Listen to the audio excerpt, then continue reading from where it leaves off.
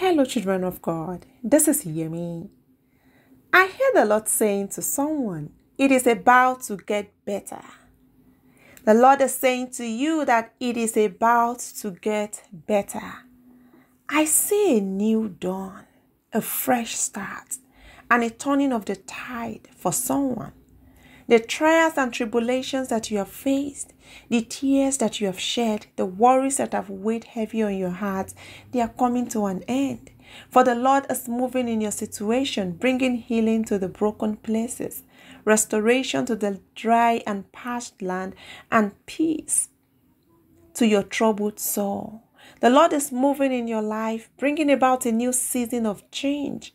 He's shifting things in your favor and making a way for you where there seemed to be none. He's taking the broken pieces of your past and making them whole again. The Lord is restoring what has been lost and bringing healing to your heart. The Lord is doing a new thing in your life, so do not cling to the old. Let go of what has been holding you back and embrace the new opportunities that are coming your way.